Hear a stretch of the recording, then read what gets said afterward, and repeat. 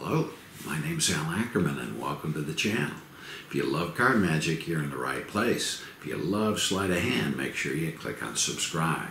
Now today I'm going to do an effect that I published almost 50 years ago. I call it the Variance Variant, and it's just a trick with 5 playing cards. 4 kings and a 2.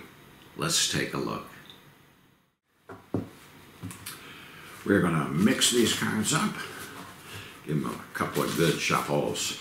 And I'm going to do something with 4 cards from this pack. The cards I'm going to use are going to be our kings. So let's get out our 4 kings.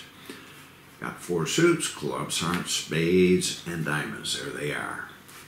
Now I'd like to point out 2 attributes that the kings have that some of the other cards don't have. So our 4 kings, actually all the court cards, have a very similar look.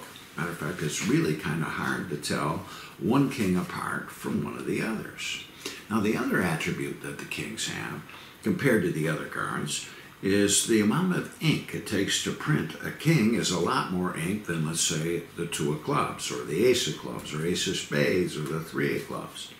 So that fact that these 4 cards have more ink on them than that deuce makes the 2 lighter. Now, it sounds kind of suspicious, but let's prove it. I'll put the 2 underneath the top king. And I just wait a second, and that 2 literally floats right up to the top. Let's try that again. I take the 2, place them underneath the top king. Just wait a second, and that 2 literally floats right up to the top, going right through that top king. Now this time, let's go down and put it 2 down. So it'll have to travel through 2 of the kings. So you can see them there. And I just wait 1 second, and just a tap. And he floats right up to the top. Here, we'll try that again. I'll place the 2, 3rd from the top. And just wait a second. Yeah, it happened. And that 2 floats right to the top. Now we'll do this again. That 2 now goes 3rd underneath 3 kings. You can see him there. And yet, snap of the fingers, he jumps to the top. Got one more task to do. We're going to put that 2 right there on the bottom. So he has 4 cards to go through. 1, 2, 3, and 4. 4 kings he's got to travel through. Watch that 2.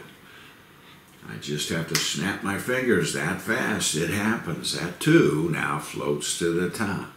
Now sometimes people ask me if they can do it in reverse.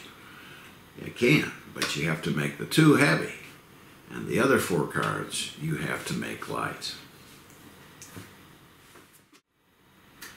Hey, if you like the effect, make sure you give it a thumbs up.